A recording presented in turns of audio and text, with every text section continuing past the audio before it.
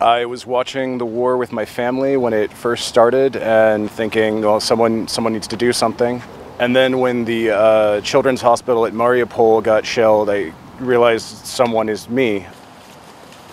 Well, my wife was already a soldier, so she's very religious, so she understood the idea of moral duty. My daughter took it hard.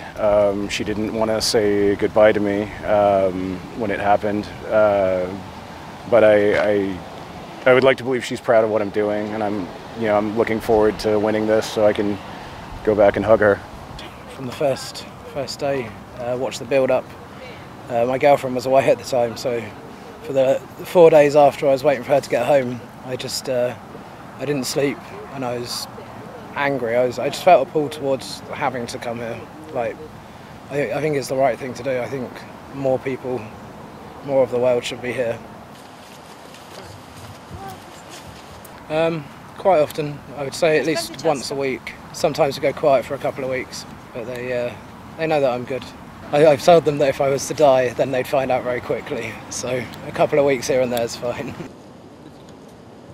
I understood that at this moment, with what was going to happen in this country with the war, that my friends and other Ukrainians and I would be on different paths. If I wanted to stay a part of that world, if I wanted to stay with them, I would have to fight with them as well. I've come pretty close to death a number of times, so we can't not think about death. It's impossible not to. I've had mortars that would have hit me, but they hit trees instead. We've talked about what would happen if we're tortured, but it doesn't change your sense of moral duty. Whatever happens to us, that doesn't change anything. We still need to be here because it's the right thing to do. Ukraine really needs is artillery, rocket, long-range artillery, HIMARS systems. My friends were being shot with tanks and artillery, and the reason we survived that ambush is because we were able to call in a strike from a donated M777, which is an American artillery piece. Literally, that saved my life and the life of my friends. So please, if you just everywhere, all of them, send them here. We need them.